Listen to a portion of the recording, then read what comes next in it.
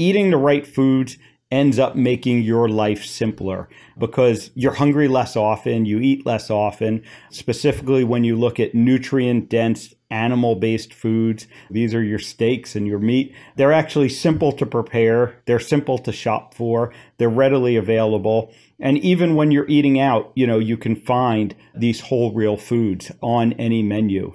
Stick to the simple, basic things, the steak, the piece of fish, the vegetables that are just, simply sauteed in some butter, for instance. And, you want to avoid the processed foods that show up in all the restaurants. And these are things like the breads and, in most cases, the pastas and the sauces, and just, stick to the basics, keep it simple. And it turns out that eating real whole food is simpler in many situations than trying to eat or trying to make the processed food alternatives. I think this was one of the biggest eye-openers for me in the book was when you're eating better, you're going to feel better, you're going to make better choices.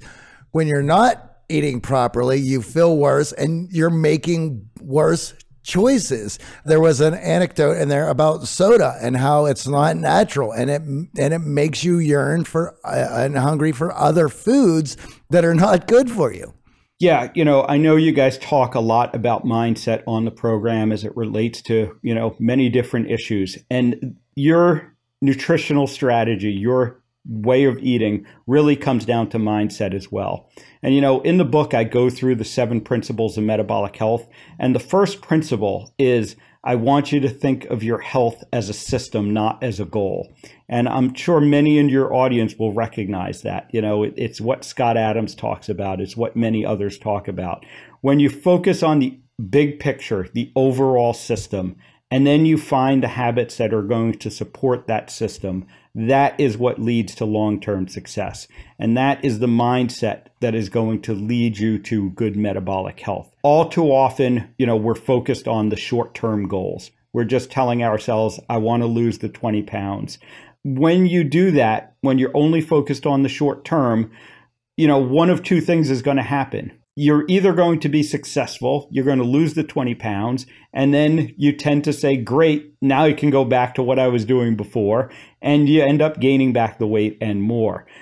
Or more commonly, you don't lose the 20 pounds and you get discouraged and you give up and you say, well, I might as well go back to what I was doing before.